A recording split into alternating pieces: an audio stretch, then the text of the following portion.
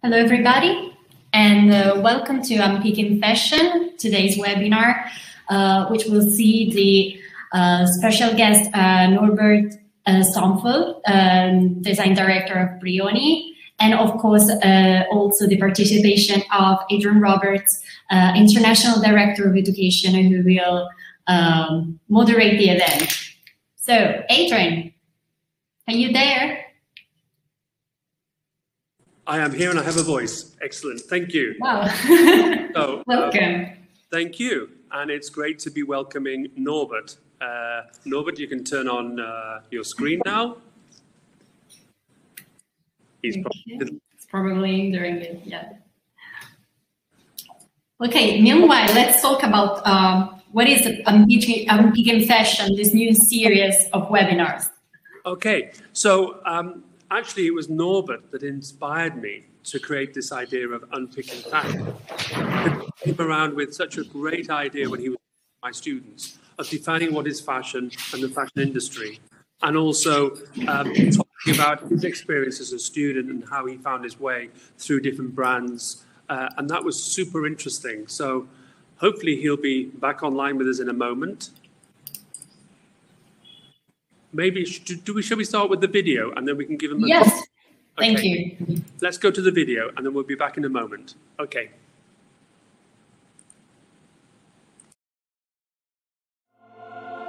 Academia is creativity, Italian innovation. Passione. Inspiring. Una famiglia un po' pazza. Miraculous. Heritage and future of design. Famiglia. Energetic. Innovativa. Sorprendente. Qualità. My academic family. Bellezza e tanto amore. Prorompenza della libertà creativa. Rigore. Creativa, incontournable. L'Accademia coltiva talenti.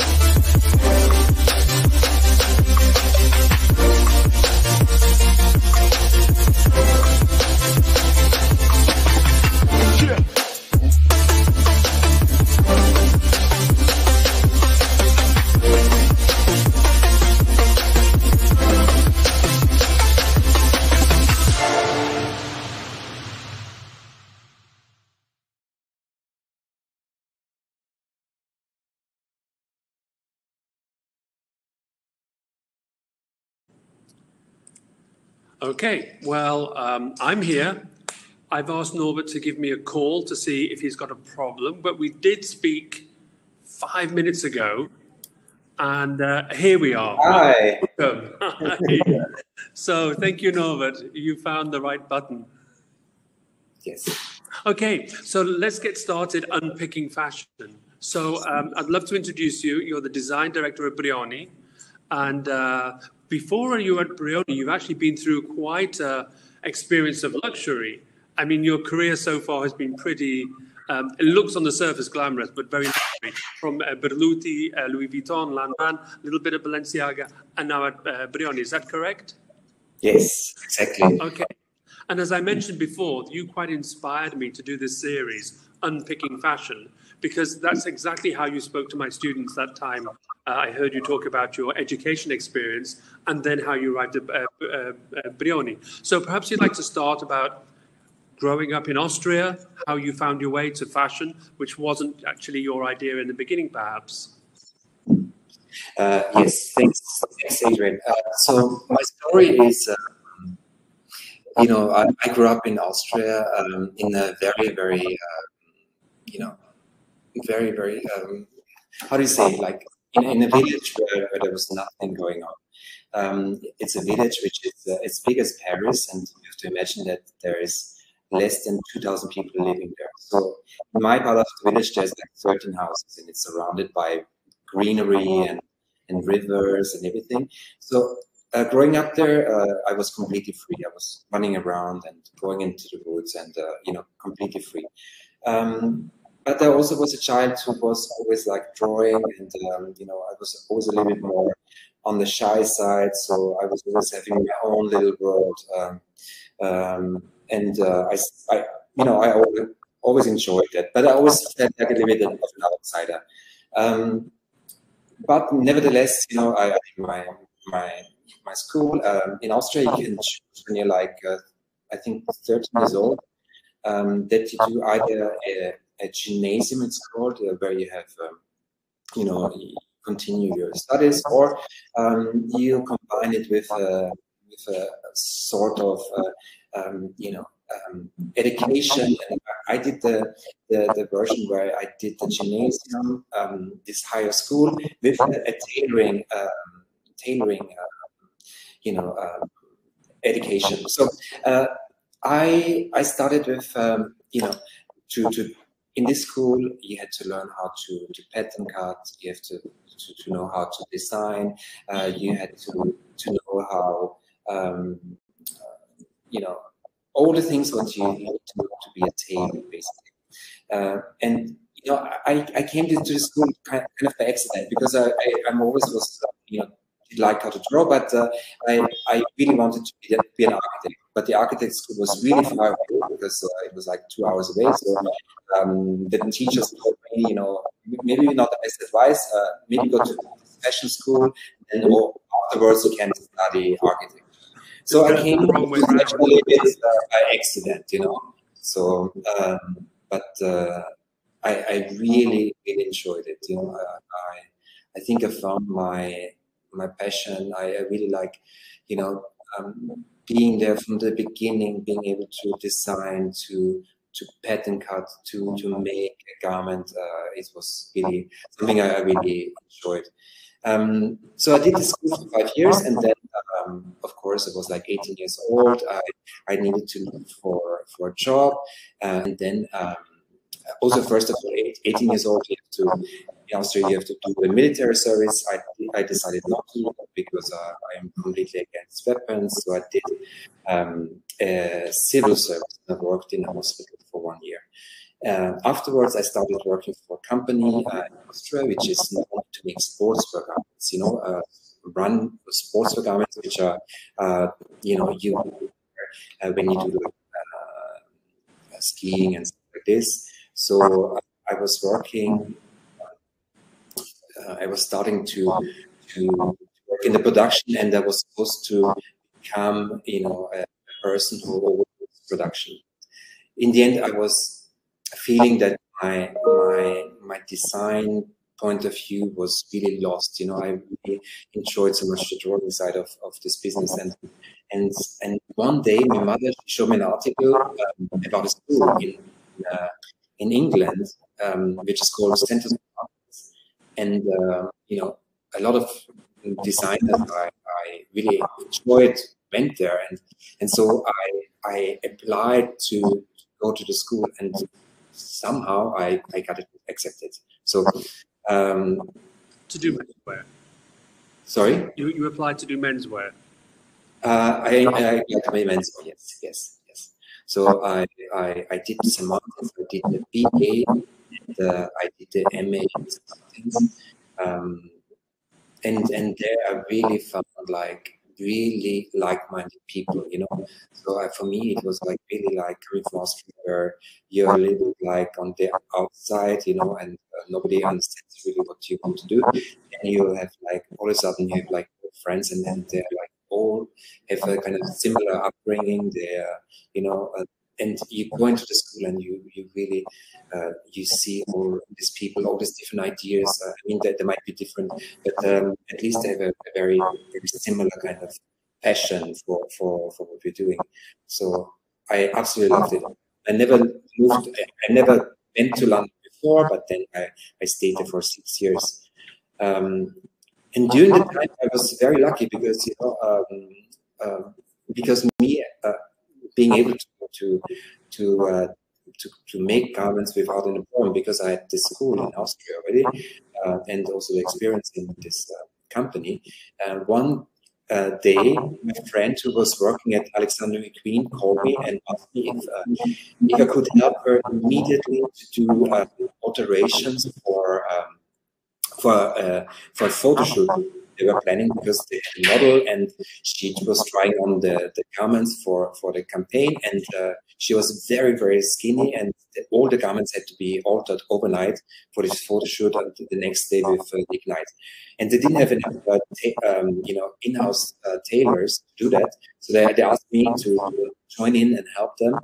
And Lee was very, very happy with my work and offered me afterwards to work with him as a kind of to help him to work on the showpieces for the fashion shows in Paris. So I was very lucky to be at the right point in the right time. So, and McQueen has a completely different way. He was while my personal idea of fashion is very calm and more inspired by Jill Sander or Helmut Lang, McQueen was all about excess and showmanship and drama and using all these materials which you could never afford as a student. So I was really blown by all of that, and the technical side of McQueen was phenomenal. I still, I get goosebumps. I don't know if you can see. Yeah. I think about him because he could drape the garment in like seconds, and it was like an haute couture thing. So I was very lucky to be working with him for this period of time, and he was in a very, very up mood. So he was in a very, very good mood, and he was really creative, and it was incredible. So I was working at McQueen. I was supposed to start a new internship with Burberry, and McQueen was like coming to me. He was very like instant. He's like, "What are you going to Burberry for? Design trench coats? Something like that." And I stayed in Burberry for a few months, and then they asked me back at McQueen to help again for the show. And did you like that concept of Alexander McQueen, your own taste, because your taste is much more? Did you enjoy that contrast, that battle? Yes, I really enjoyed it, because for me as a designer, I think it's very interesting as well, the kind of technique. And I think McQueen, even it was a very fashion brand, he had incredible technique, and this is something which I really enjoy. So he really knows what he was doing. So this is something I really love. Also, Lee McQueen, he came from a tailoring background, coming from Savile Row. So it must have been quite interesting for you both to come from that tailoring first place. And Yeah. It was really, for me, it was an eye-opening experience, because I was also allowed to go with him to Paris and to help him prepare the show in Paris, and it was super exciting. He would take finished garments and he would cut them up, and last minute design something completely different. And it was high energy, and it was being also close to this models, which are like almost like aliens. They're like 20 centimeters taller than I am, and from the fashion images, and they're next to you, and then there's another video. It's all very impressive, and it's very, a lot of things going on. So I really enjoyed it, like in the center of fashion. So it was really good inspiration for me. And then I did my master's, and I was lucky as well to have somebody, course director, who was very well known. She's sadly she passed away. She was Louise Wilson, and she helped me as well a lot, because I was a very quiet guy, very maybe insecure of what I wanted to do. I remember you as a student. Yes, we did a project together in the BA, exactly. But actually, I only remember 2 students, and you're one of them. Which is strange, because why do I remember the quiet boy? Because the other guy, Aaron, he went on to create a label called Black. Yes, and yes. He's very exuberant, and his taste was very close to mine. But I remember the quiet boy as well, which is you. And it's quite funny that students reach you in different ways, or you remember them in different ways. It was because of your seriousness that actually you communicate in your quiet way through your seriousness. And that was very lovely. Anyway, let's get on to Louise. Inspired you, yeah, so I did the BA and the MA, and I was lucky to work with Louise. Really helped me to be and to really defend my ideas. And in the BA, it was very easy for me to do this. I could draw, I could make the garments, while some of my other students just started out to create garments. Of course, it takes much more time, and it's much more difficult to show garments if you don't know how to sew properly yet. So it's like being a beginner next to somebody who knows a bit how to tailor. So the BA I found very easy, and then I went to the MA, and then Louise, she really she failed me in everything. She's like, not good enough. You failed. Not good. You can do better. And I was like, oh my God, what have I do wrong? I cannot believe it. Oh, how dare she? But she really helped, because she knew that I can draw anything and can make anything, but in St. Martin's, to really to show off a little bit. It's very important to create something very striking, because I want to be in the fashion show, because only half of the people can be in the fashion show. So just designing, and it was not me. And she saw that, and she was like, "No, this is not you. You just, you don't do something serious. Don't do something which represents you. I think you come different." And she was really right. She really put in a way.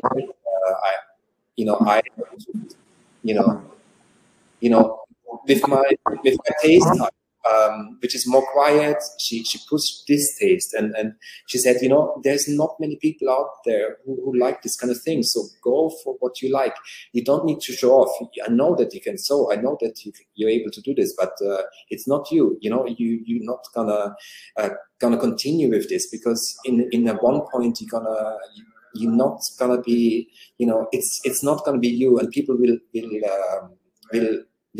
see through you, kind of thing. So she really helped me, and in the end, she really supported me, and and she put me as the last menswear showing on the catwalk. So all of this kind of thing. So I've very much in depth to her as well. Adrien, I cannot hear you. Sorry. Am I back on again? No, it's... So it's beautiful how she found in you that expression of design. And I love the idea that fashion doesn't always have to shout. Mm-hmm. You can whisper fashion. Yes. And I think that's hopefully where we come to talk about what you're doing in Brioni, how you can be a pure fashion brand, which is experimental, exciting, but you don't have to scream. Yeah, it's really, she really told me that. So I did other things as well. After school, I was really lucky on my whole way, because I finished school. I did my master's, and I was hired as an assistant, as the first assistant to Lucas Ossendriver, who just started at Lavin. So Lucas started 2 months before me, and I was his first assistant. And the first 4 collections, it was only Lucas and I, and of course Albert, with the creative direction of Albert, we creating Lapin menswear. And it was supposed to be just, you know, a kind of little wardrobe on, you know, to go with the women's wear, because Albert's women's wear was already quite well known. He was there for 2.5 years, and the press and the clients loved what he did, and he was always asked to start a menswear business as well. So in the beginning, it was supposed to be not even a show; it was supposed to be just an extension a little bit of women's wear.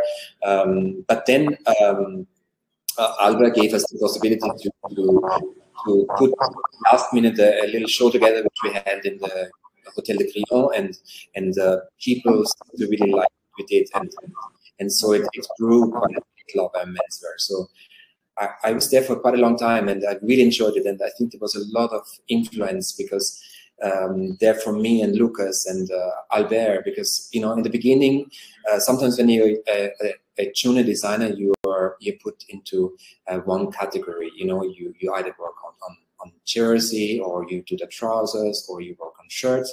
But there in Lavin, I was really next to Lucas for everything. You know, we did the shoes, we did the accessories.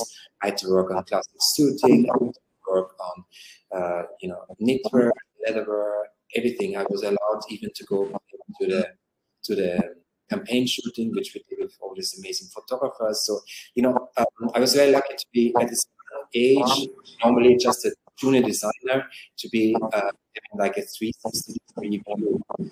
And then I was made head of pre-collection, because at this time Lavin split the collection in 2, and we started into the pre-collection, and Lucas asked me to do work with this part, so he could concentrate on the fashion part.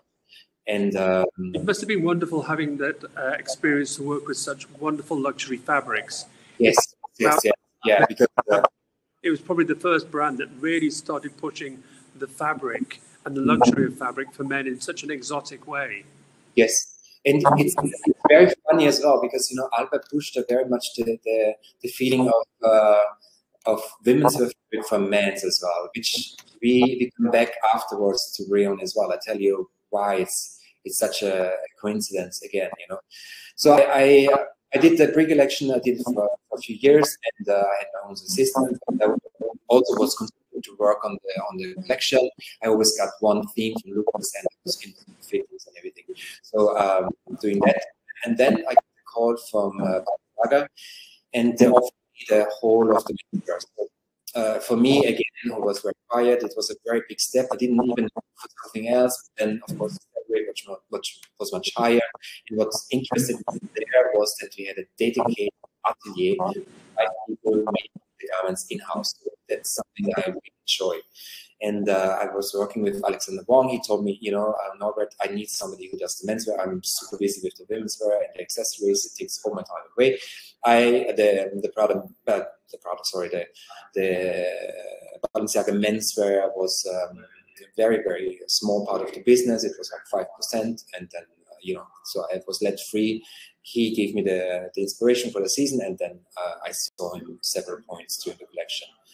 And there I really learned how to manage a team, you know, because of my quietness, and it was all a little bit, you know, but I was very scared to take on this job, but in the end it worked quite well, you know, because you are with the same kind of people, you know, and I was kind of lucky that they were into what we've done, and we were a very small team, and there was, you know, it worked kind of well. And then with the arrival of Demna, the whole thing changed. Of course, you know, Demna had his own vision, and had already planned to bring his own people into the design team, which is something very, very normal. You know, if you take on a creative director role, most of the time you definitely change the head of design.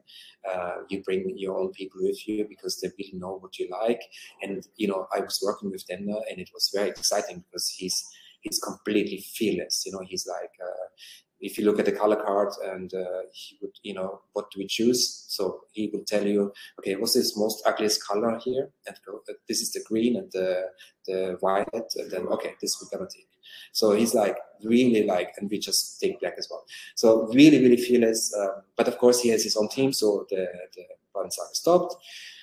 And then I was very, very quickly picked up by Kim Jones, who was another tutor from me at St. Martin's, and he always wanted to work with me already before. And I was working with him on the tailoring. He was having you know, some problems with his tailoring designer, and so this position was free, and I was working on the pre-collections and also on the collection on trousers, shirts, coats, and I was lucky again to be at the right time because it was the Supreme collection. So it was very nice because it was the first time when Kim wanted to change the silhouette of Vuitton. Before it was very slim trousers, and then we created a look which is much more relaxed with this Supreme accessory. So it was a very, very big step, and it was a super successful collection. So I was really lucky to be there as well. Having been able to have the people from Supreme in the office and all these kind of celebrities in the office was kind of amazing as well. So I stayed with him for 2 seasons, and also at the same time I was working with Alexander Wong, who called me back to work as a design director for his Adidas line. So I was going twice to New York per month to meet him and doing Louis Vuitton at the same time. Then Kim told me, you know, Norbert, I'm going to leave Vuitton, but my friend Haider, he needs somebody at Berluti, and I think you're gonna go on very, very well with him. You have the same aesthetic, and he will gonna love you. So I started with to go to work with Haider after a year, and you know, it was also like an incredible experience because Haider is the most amazing colorist ever. I mean, he spent, you know, a whole day to do colors for a leather blouson or something like that, just to get the right tone of a certain blue or red or whatever it was. But you know, he's somebody who really inspired me, and he polished me again. You know, I have Lucas, who told me everything about construction of the garments. Albert, who told me everything about storytelling. Then I have Alexander Wong, who was more commercial but really fun. And then I have Demna, who's completely fearless. Then I have you know, Haider. I have Kim Jones, who is like inspiration from everywhere around the world, gives designer extreme freedoms, you know. And then Haider was, you know, my last mentor, and I was really lucky to have him as well. Very, very personal guy. I mean, he puts all his insight into the collection, so very beautiful to work with him. But now it's all about you. Yes. Now it's all about you. So you've got all these wonderful mentors. You've been in this wonderful journey. Yes. You get to Berluti. If I may say so, it sounds like you've come home to Berluti. It sounds like Brioni. But it's not sort of Brioni. It sounds like you've come home to Brioni. Yeah. Found your way there because Brioni came up quite quickly after I finished Berluti, and I was quite lucky because, you know, already I was quite interested in the brand because I saw it as something I really liked the quality. And first of all, I even before I joined Brioni, I was already buying some pieces for myself. I still have them. A white Sea Island shirt and a gray cashmere turtleneck, which I still wear. So this was before I even started to work at Brioni. So it was something, you know, something you like, and you get offered the creative director job there. So it's very much in sync, you know. So I feel I don't have to change myself at all in Brioni, you know. It's about menswear at the highest level. It's a lot about traditional craftsmanship. It's a lot about making a man more beautiful. It's not about shouting. It's something you know, which anybody can wear who is interested in this kind of style. Yeah, it's my day to day. But for me, I find it very natural to work in this place. You know, I don't know what to tell you. No, it's okay. I'll get it out of you. So where do we start? Chicken and egg. So where every season, is it going to be different, or every season you know you're going to start off with the fabrics and the colors, or you start off with the concept? How are you working now? Yeah, Brioni went through a lot of changes before I arrived. There was Brendan, and there was Justin, and then there was Nina, and then I'm the fourth designer in 5 years. So there was a lot of big changes going on there. And what I wanted to do, also I kept the design team. So because it's actually quite disheartening sometimes. It happened to me twice in Balenciaga and in Berluti that I had to leave the company overnight, and it's very tough because but it's the right decision as well. So I understand the designers who do that, but I didn't want to do that. I wanted to try to work with the people who existed there. So that was something. There was a lot of changes. So for them, it was a new designer, so they felt excited and stuff like this. And I wanted to bring Brioni to a level where it's more calm again, because you have to also imagine if you have every season a new designer, the clients are not very happy because they're not gonna trust in you.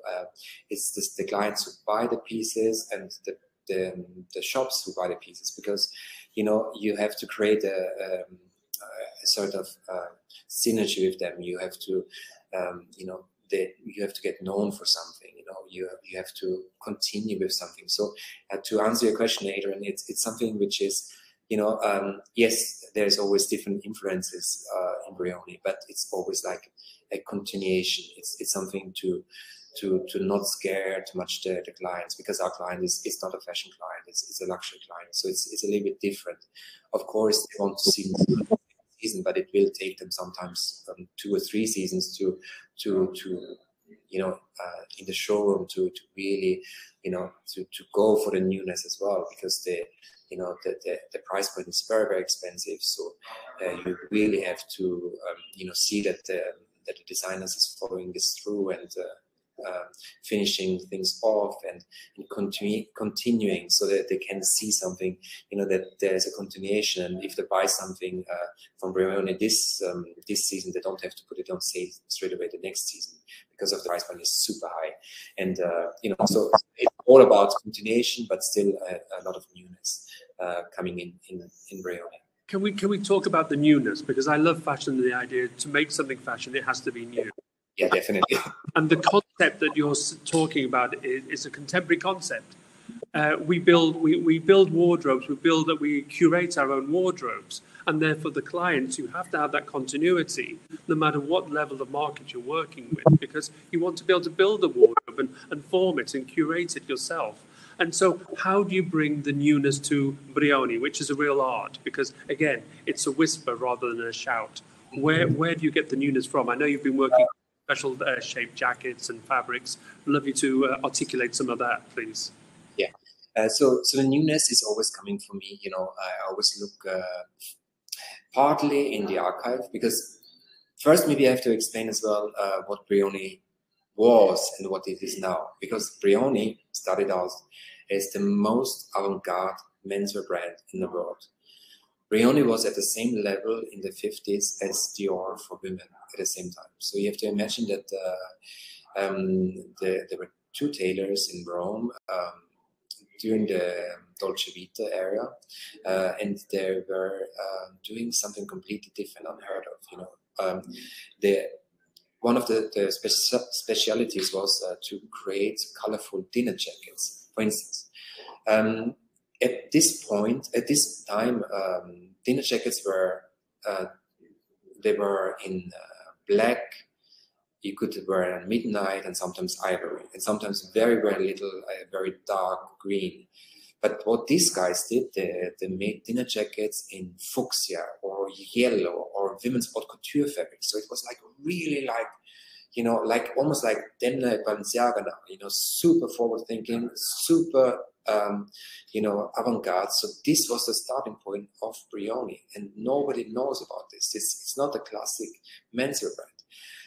Brioni was the first brand who put menswear on the catwalk. Brioni was the first brand to make trunk shows. Brioni was the first brand to have a fashion show transatlantic in a plane.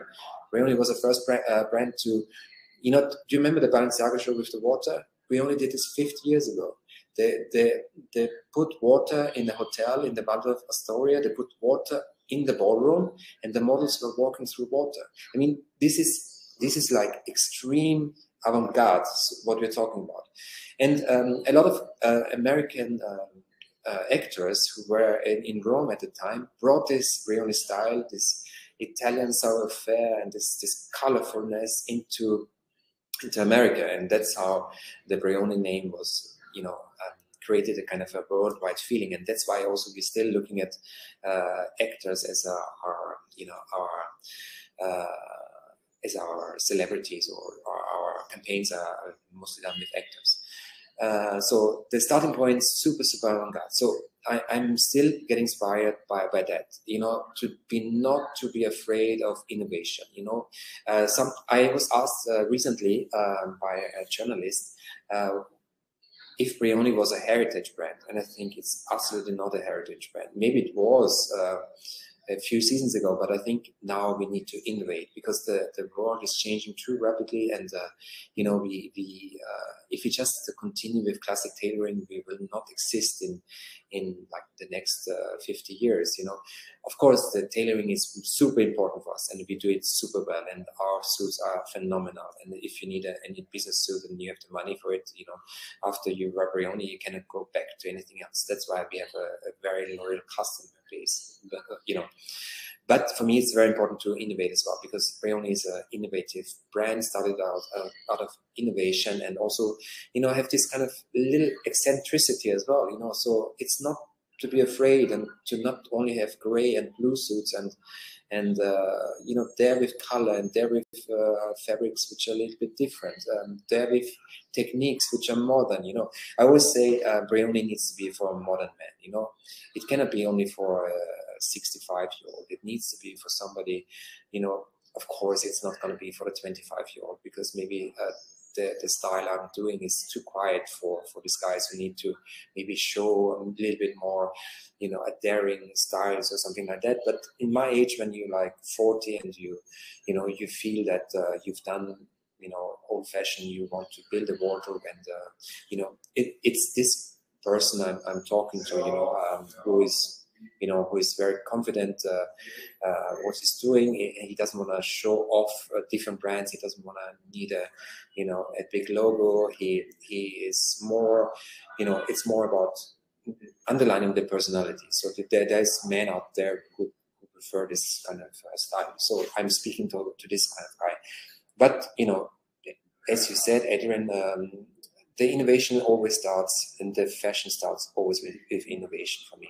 I always think, what is the guy doing? What does he need? What could be new on the market? So, for instance, I'm wearing this jacket, you know, it's like super light. I don't know if you see it, but it's a double splittable, but it's like light as a feather. You have to imagine, you have to take this fabric, and you have to take a knife, and you have to open up the edge of the fabric, which is almost like light as, you know, air. And you have to stitch overhand, and this is like innovation for me. So it's something which looks quite formal, but it weighs absolutely nothing. So this kind of innovation we're doing in Brioni. So, and you know, it's more about the fabric as well. You know, the fabric gets more and more soft. When I started this work, you know, there was fabrics which are a super 106s. I don't know if you're familiar with that, which is, you know, 100 grams of yarn can make 160 meters of thread. And now we have super 200s, super 250s, so we can make almost double as much length with these threads. The threads become finer and finer. Some of our wools are more fine than cashmere, and they feel like silk, you know, and it's this kind of wow effect I'm always talking about. You know, when you touch Brioni, it's like, it's wow. It's like, does this exist? How is it possible that such, you know, extreme, that you get goosebumps? You know, it's like this effect, and this is something what our clients love so much about Brioni, because you always feel like you are in a cloud of you know, extreme softness. So you can go through the day without any problem. You know, you don't feel this clothes anymore. They become a second skin for you. You look fairly classic, but you feel just incredible. You know, it's like it's almost like a pick me up. You know, you put these clothes on and they're just like weightless and soft and all of that. And I think it's for a man who travels a lot and he has a lot of, you know, men are getting much more, the life of our client is getting more and more busy, and you know, I think the last thing he has to think about is the clothes. So, and this is where I want to come in, you know, to create a wardrobe for him which is just working, you know, and then maybe in the evening part I have something which is a little bit more eccentric and really like a little bit more shouting, and you know, where you're at a party and you just have fun and you just let it go and stuff like this. So during the day we are a little bit more, you know, hold back. We are well dressed. We are modern. It doesn't mean we are dressed in shirt and tie, but it's a modern wardrobe which is light and which has the function, which is you know, as I said, fabrics which are very soft, or fabrics which are, you know, stain resistant or crease resistant, because a lot of people will be flying again soon. So this is important to me. And then evening we're going more eccentric, but you know, we're starting to even put some eccentricity in the day clothes as well. So this is always the starting point for me. You know, really for the winter collection, what do we do? I mean, we did you know, cashmere coats which weigh nothing, but it looks like a cloud. We do tailoring jackets which you know, which are in the super 200s, but they're B-stretch, so they feel like a jersey suit, you know, but you look like super classic in a way, but you know, they're super stretchy, you know, so you feel like there's no more limit of movement. So for you, the newness is often coming through the fabrics. Yes. And the lightness of fabric. So yes. Garments, unless they're light, they look terribly old-fashioned. When you see such heavy garments now, they seem dated. Because we're used to wearing, as you mentioned, jersey fabrics. We live in jersey fabrics. Now you're creating fabrics that aren't jersey, but they have the properties of jersey. And it's the smartness of using the intrinsic value of a beautiful fabric, that the fabric just talks, and the design can be quite minimal because the fabric is doing all the work. Yeah. The design is a good point, Adrien. You know, the design is quite minimal, because my design philosophy is almost like, you know, I, as a designer, I don't want to be seen. You know, there's no clothes which is like Brioni by Norbert Stumpfl. Nobody should see that it was designed by designer. You know, it might be something very, very opposite of anybody else, because everybody wants to wear designer clothes and but for me, it's almost the opposite. Our guy, I think, he wants to put himself in the foreground, and my designs are there to, you know, to create a shoulder line which is really harmonious, or to, you know, because sometimes our clients, they're 40, 50 or 60-year-old men, so they maybe have a little bit of a stomach. So I have to create something which helps them in a kind of silhouette to make them look slimmer, and this is my design work, you know, to create garments which are, you know, very pleasing to the eye, you know. And there was a really nice compliment as well. You know, we're working with Brad Pitt as our testimonial, and he. You know, last time I was in LA, and he called me into his room, and I was like, "Oh my God, what did I do wrong?" He's like, you know, getting his assistant, and it's like, "Norbert, he wants to talk to you." It's like, what is going on? Then he tells me, "No, Norbert, I have to really tell you, since I'm wearing Brioni, you know, I look good, but I feel incredible. I just wanted to say thank you." And I'm like, "Oh my God," you know, coming from him is like incredible. So this is very nice. The other thing is, would it be good to say that the branding, you don't need to say Brioni, it's the touch.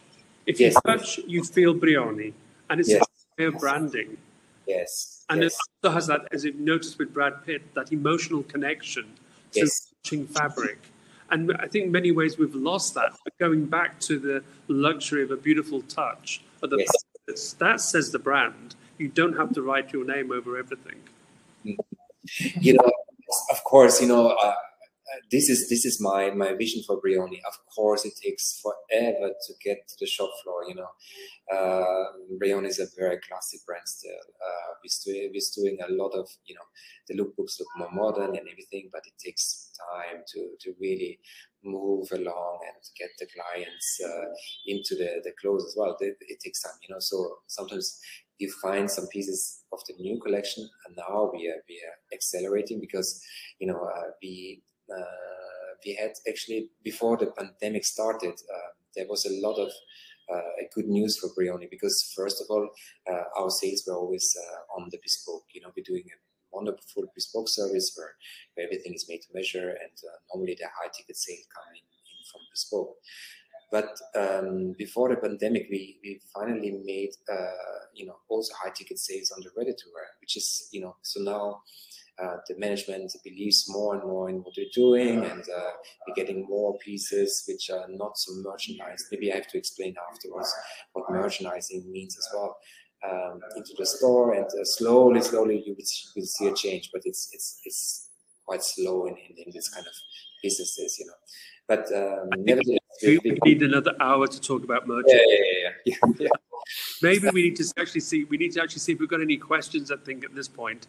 Otherwise, another thing I want to talk to you is very important to me is, you know, we talked about innovation, but we never talk about, you know, Italian craftsmanship, and this is very important to me as well, because I always, you know, almost my collaboration, you know, I'm not doing a collaboration with Nike, but I'm doing a collaboration with fabric mills or people who do exceptional things in Italy, and this is very important. So I just wanted to talk about this as well. Like, some of our t-shirts are printed by hand, so they're not screen printed or whatever, or digitally printed. They're really printed by hand with a block print technique, which is very old. Then we have fabrics which are made, you know, for instance, which is a little bit an innovation as well. But last time we did this gold suit, so a 24 karat gold suit, which is a silk which is electromagnetically, there's the gold put on the top of it. The silk has the very softness, and we created a 24 karat gold suit. So one of the manufacturers in Italy can do it, and they also work for the Vatican. So something like that. We did this season. We have a piece of a jacket, for instance, which is done by Fondazione Delisio, which we started 6 months ago to weave a fabric all done by hand. It takes 6 months to weave 2 meters, and the price of the jacket is phenomenal, but it really shows what we're possible, what we can do in Brioni. So we also have these clients which can spend a fortune on one piece. So again, this is something which I really love, to work with something which might not be existing in the next 5 years or 10 years. And I want to bring this kind of old techniques back, you know, to really show that this exists in Italy still, and it's really, really important to me. Another thing, we work with file ombre. File ombre is a fabric. Normally nowadays you do it with print. It's a dégradé, but you have to imagine that you have to dye. We did it in black, which goes into gray. So we have to dye 50 shades of black, 50 shades of dark gray, 50 shades of medium gray, 50 shades of light medium gray, 50 shades of, you know, like crazy. Everything has to be dyed by hand. And if you make one mistake, you have a stripe going through. So like a dégradé, which is woven, which is really by one person, dyed and then put on the loom, and then you have this effect of seamlessness dégradé. It has not been used since the 90s haute couture. So we have this fabric as well. So I love to work with these things. We're doing silver pieces now. A martellato is an old technique as well, where you hammer silver. Everything is hammered by hand, and we create cufflinks, and we did even an airport holder this season. You know, you have super innovative product, but it's like it comes in a real silver, handmade, hand martellato kind of finishing. So this is what we can do in Brioni, which is absolutely fabulous. You know? So this innovation in really into fabrics and getting lighter and more fine and having, you know, properties that the rain can touch you, and then really going the other way around, where we really find little small fabricants which do something incredible, which probably will stop in the next 5-10 years, or maybe through us becomes a little bit, get more press and maybe can survive and give them some possibility to be shown again. It's our same experience here at academia, because we work with probably very similar Italian fabric manufacturers, but it's the combination of craft and tradition with the newness, and that's the newness brings it into fashion, and it makes it wearable today. But it's great to rediscover those old techniques before they die, even if it is painful to create thousands of shades. It is actually worth it. It takes it to an art level. It takes it to a level of human possibilities. You know, human hands are possible to create this extreme beauty, and this extreme beauty, I think nowadays we see a lot of things which are, you know, there's high production pieces on it. There are hundreds or thousands of the same pieces in a very beautiful quality. They all look the same, but I think the human hand is something which a lot of people, you know, inspire to, or it touches them somehow, you know, because you cannot throw a jacket like this away. It's impossible. I find it, you know, it's something which you give afterwards to your children, you know, or to somebody, you know. But you will never throw it in the trash, because they're so, you know, that you know, so to create something, because also a designer, you know, nowadays this is my other thing, that you know, you don't want to create more stuff for this world. It needs to make sense, you know. Maybe it's really helped us as well, this pandemic, to really think and to edit, you know, even more, to create things which have a meaning to be in this world, which you know, craftsmen, like when I go to Penny is our place where we all do our suits, and the whole floor is standing around the jacket because it's so amazing, beautiful, you know. So this is really incredible to me, you know. Thank you. But I just love the idea that clothing should regain the idea that it's passed down through generations, as it was for us. I remember getting a coat from my grandfather, and it was precious to me. And you don't consider it secondhand. You consider it an heirloom, a piece that belongs to the family. So thank you for bringing that tradition back to the world, that items, okay, they're incredibly expensive, but they have a lifelong. Beyond the human life, they can last for such much long time. Denise, do we have any questions? Otherwise, we'll be here discussing merchandise for another 2 hours. Yes, we have some questions. Okay, let's start with Cecilia. Okay, she says, nice to hear how you design. Okay, so she likes the webinar. So I'm really curious to know if in the last 1 year and a half you have consciously changed something in your production because of the pandemic.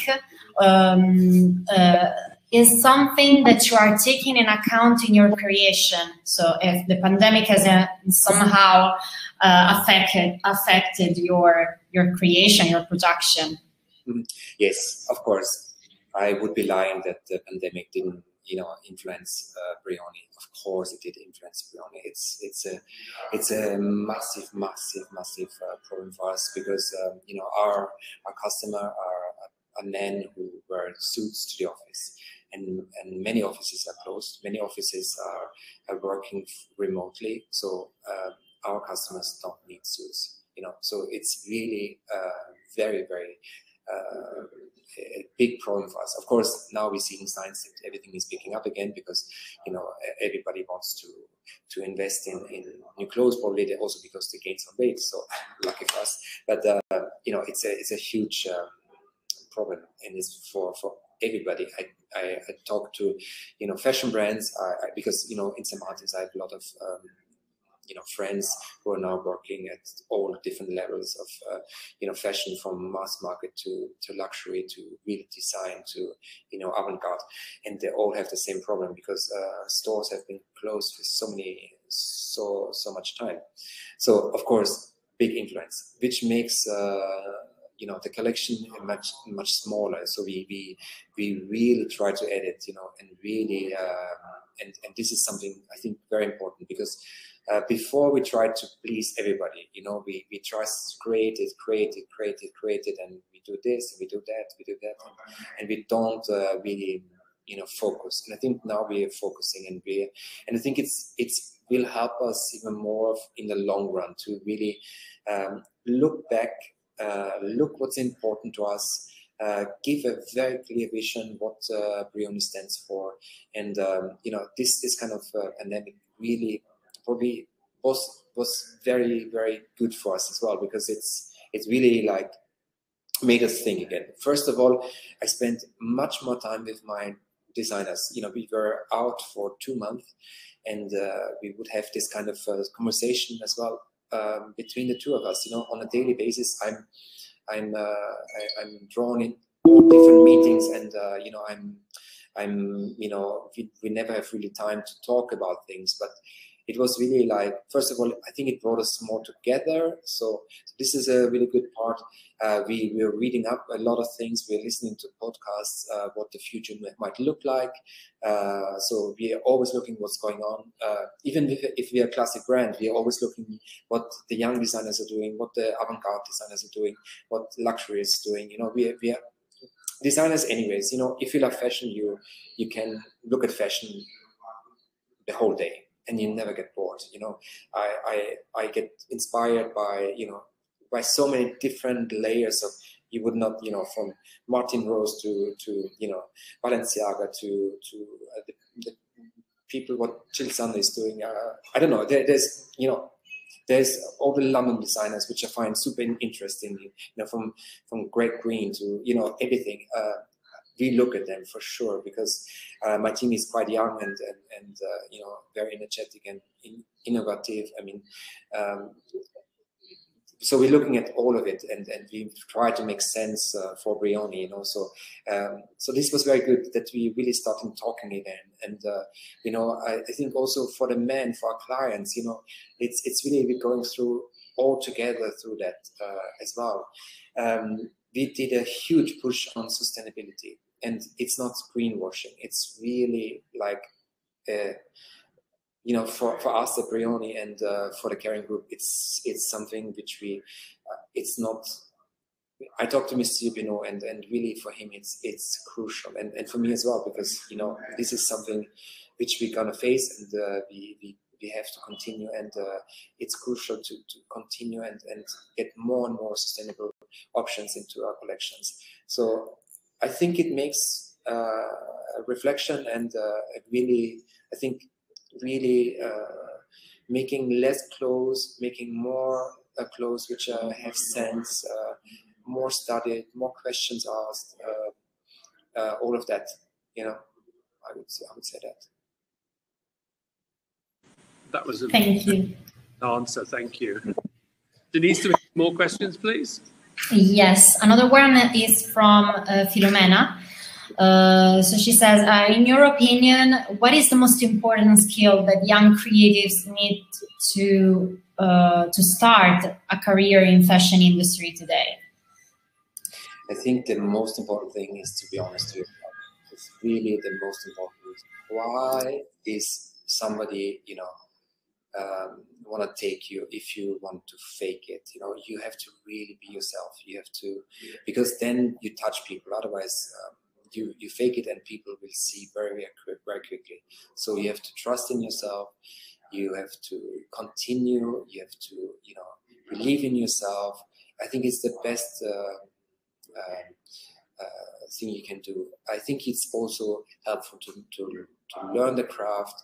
I mean,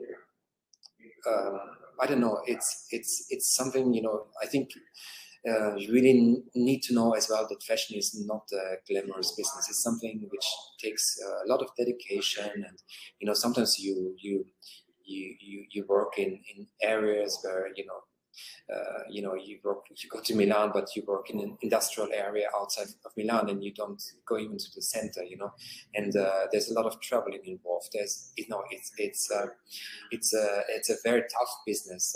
It's people tell you always something that's you do not right. They always try to know better, but you really have to trust yourself and not to, you have to listen to the criticism, but you also have to know when you don't have to listen to criticism. So it's really important. But then I think it's one of the most incredible jobs as well. I mean, we are creating something which we start from one idea. We do the first fittings, we choose the fabric, we choose the color, we choose the trims, and then a garment, we create something. And then the most amazing things is when you see things on the street, or for me, sometimes when I see on our people on the red carpet or something like that, there's like, so we're also proud. There's the tailors who worked on it and everything. It's just extreme happiness, So it's an amazing business. It's of course it's very tough. There's a lot of competition out there, but be yourself.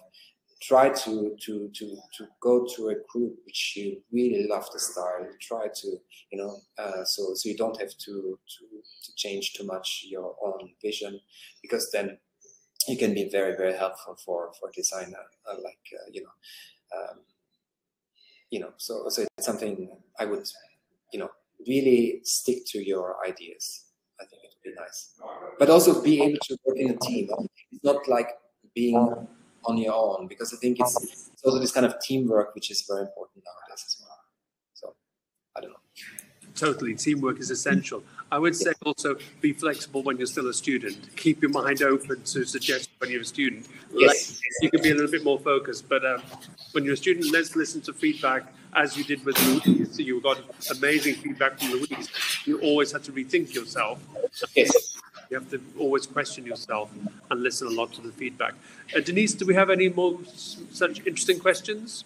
Yes, and okay, let me choose. Okay, so Arshal has a question about men's fashion. So she says, according to her, men's fashion is underrepresented by fashion institutes in general, she says. And however, what do you think? Do you think this is something you found out also in your career, in your education? Because she says she's a menswear enthusiast. Okay. So she would like to attend this type of... She's talking to the right people. Yes, definitely. For me, menswear, of course, it's in the shadow of womenswear for sure. But I think there's more and more interest in menswear as well. And, I think it's nice to be in this outsider role. I don't mind it. I'm very comfortable with it. Of course, there was this push lately that men's and women's are on the same catwalk, which in one direction I find very, very nice as a 360-degree. But sometimes, the women's wear is overpowering the menswear, and then the menswear have to be more crazy, and maybe it's not, realistic anymore for real men. I don't know. It's an open-ended question. I really enjoy it when Helmut Lang put men's and women on the same level, because it's the same designer, and I think that was very beautiful. I don't know. I really don't know. I like where we are. I tend to not complain. I work with my boundaries. Yes, it's true. In magazines, you see more women's wear than men's wear. But yes, no, I cannot tell you. Probably not. Anyways, we have now a client who was a very, very, very famous women's wear designer. She's out of design, but she's wearing our clothes now. But I cannot tell you the name. But maybe you know what I'm talking about. But I think there's quality of design in menswear, whether it's shouting or it's being quiet. Menswear is always progressing, always being interesting. And perhaps women's wear gets overloaded with the noise and the shouting. And where menswear can actually be more about pure design and doesn't have to be so, may I say, vulgar, because we don't sexualize a man in the way a woman gets sexualized. So we can actually work at different levels with men. So if I only ever studied menswear all the way through, but I had to fight for it because we didn't have a menswear course at St. Martin's or the Royal when I was there. I had no menswear tutors. You just had to fight your way through it. And sometimes that makes you stronger. So if you're not on a menswear course and you want to study menswear, keep going anyway. You make it regardless, because that's what I believe in. It's a design aesthetic, and it doesn't matter about gender. And we are living in an age where gender now is very fluid, thank goodness. And women want to wear Brioni, I'm sure, as much as... So we are super happy with the person as a client. I mean, I heard this, I was like, oh my God. Yes, like a spectacular women's wear designer who was copied all the time. But you know, like this kind of women who put on a men's coat and look super wow. You know, this is my dream as well. And there is women coming into the Brioni stores and buy small sizes, and I think it's fabulous. I love it. I love it. You know, so yeah, let's dress people. Exactly. They can choose. You know. It's great. Denise, any more questions? We have a question from Christiana, who says, how do you educate your customers to understand, appreciate, and value your products so that it's clear to them why they are at that price point, even when not everyone is necessarily aware of how much work goes into just one piece.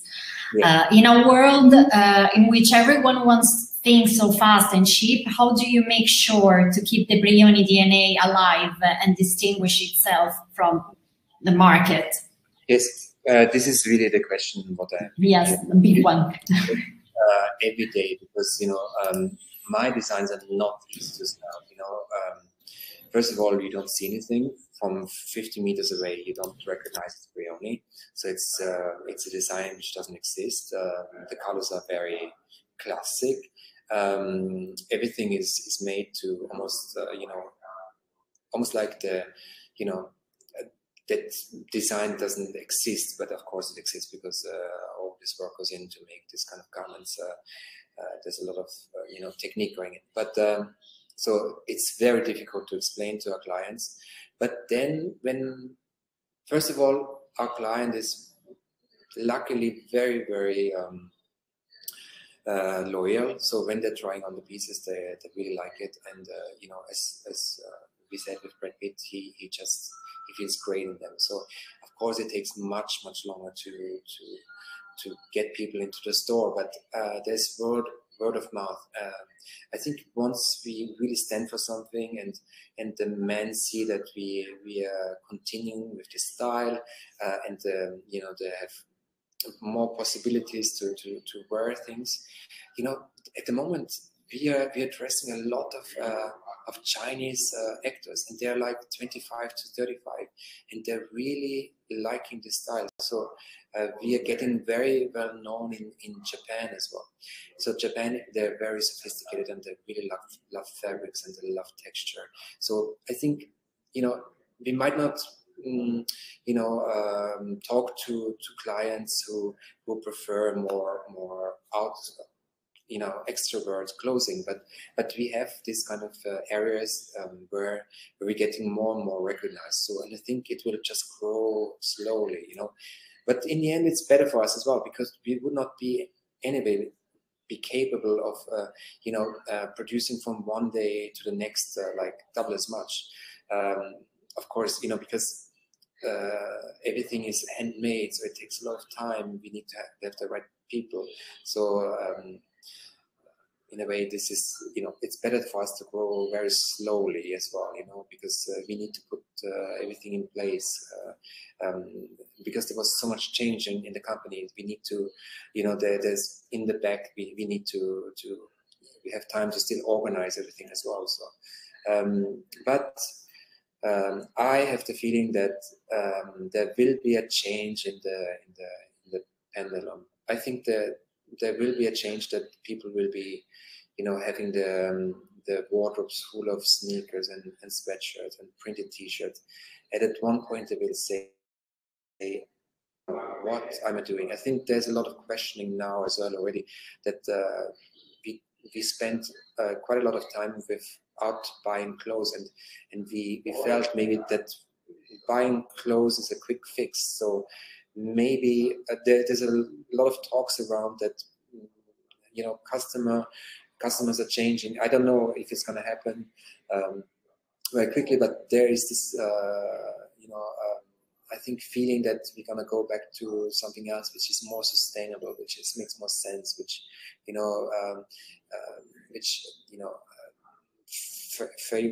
favorizes people which, you know, have real technique, but of course it takes much longer to explain. But I feel that there is a movement of, you know, interest in this kind of thing as well. So, and I'm very proud of that, to be a part of this new thinking as well, where maybe it's more limited production, but more you know, more work done, more time invested in these garments, more handwork, more, you know, all these kind of things which creates a garment which has, you know, a soul almost, you know, and not something throwaway.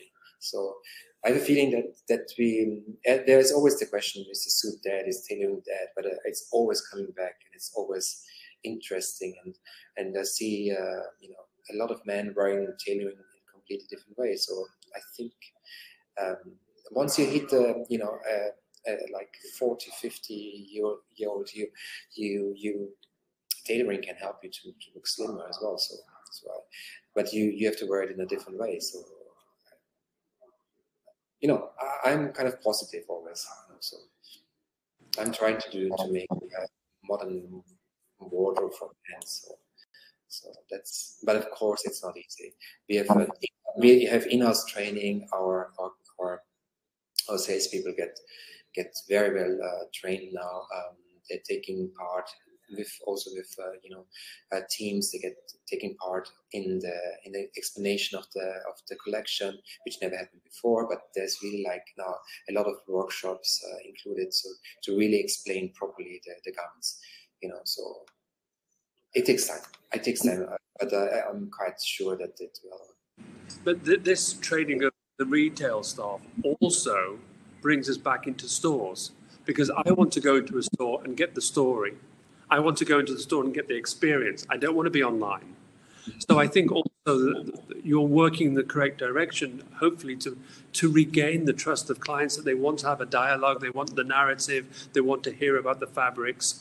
So wonderful that you're training the staff, because there's nothing worse than going to a store, especially today after we can buy online, and have zero experience and zero support. You just want to walk out now. It makes me very angry. I'm passionate about people who can not sell you something, but tell you the story behind the garments you're going to buy, you're going to commit to.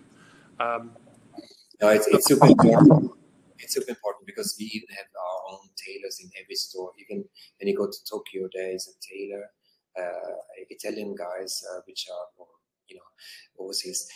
They are trained in our school in Penne. They have to go there for 5 years, and they really understand how the tailoring is made. So in every store you go to, in our flagship stores of Brioni, you will have somebody who really knows how to fit your garment and to really help you. So this is a really great help as well, you know. And of course our sellers in the boutique, they created relationship with our clients.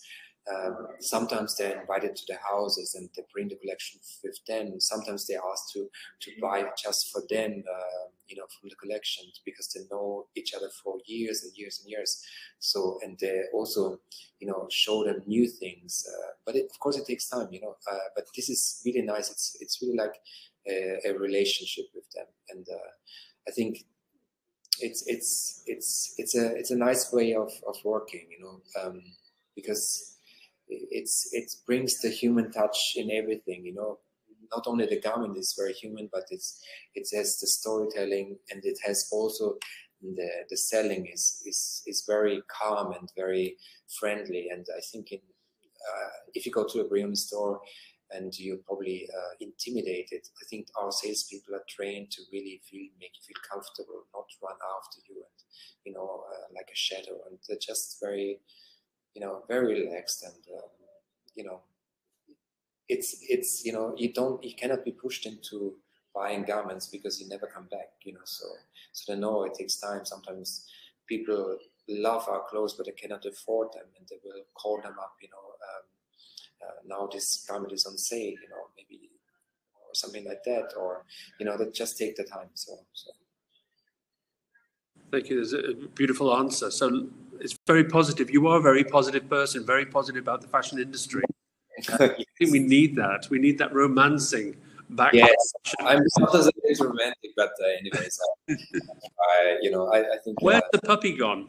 That's what I want to know. Where's the puppy gone? It's more, my wife was picking her up, and okay.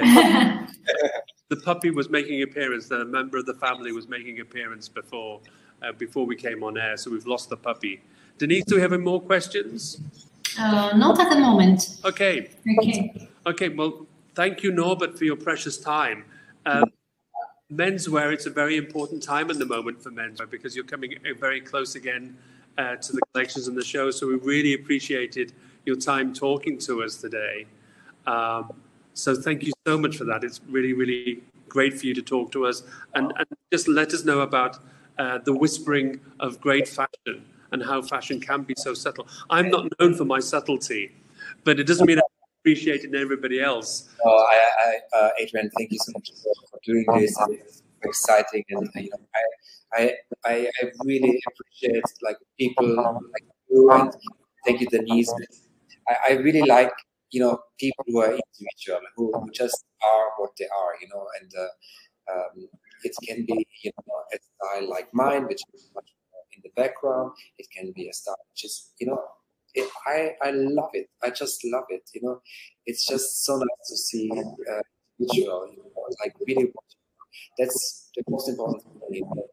You what you are and what you want to do, and of course, as we said, listen to your team, because they really can help you. But in the end, you know, yeah, or go for what you like, because then we get something really, really individual, and there will be people out there who like the same thing as you. So don't try to please everybody, because it's gonna be a fake. Try to just be yourself, and you will be, you know, you will find your audience. I love the idea. Don't try to please everybody, because everybody doesn't like you. No. Why please everybody? Because they all don't like you. So let's find our niche market always. I think that's so important. Yeah. It's so much exciting for everybody to see all these individuals, and it's gonna be such a nice, you know, really, you know, not everybody looks the same, so it's nice. It's nice. Yeah. Thank you. We love diversity. Yes. We need different people in the fashion industry to bring more diversity to the market and get different points of views, the quiet, whispering point of view. I'm also from a small village. You don't have to come from a big city, exposed to big fashion and a big glamorous lifestyle. You can just fight your way through the village and find your way to whisper about fashion for your life. It's amazing, because you really have a voice. It's really, you know, it can make changes, and I think it's incredible. You know, in the fashion industry, we're very powerful in what we say about the individuals, what we, you know, want to push, how we include people. It's you know, I think it's very modern, and I think we never should forget that we really can change the world with our decisions and what we're looking at, and you know, this is really incredible. Okay, well, thank you so much again. Thank you. I look forward to seeing you in academia soon. Yes. Un aperitivo a Roma. We'll Okay. time. Okay. Ciao. Get the dogs to meet. Yes. Okay. Mr. Gomez needs to appear. Yes. Okay. Yeah. See Thank you. you soon. Thank you so much. Thank you so much. Bye. Bye.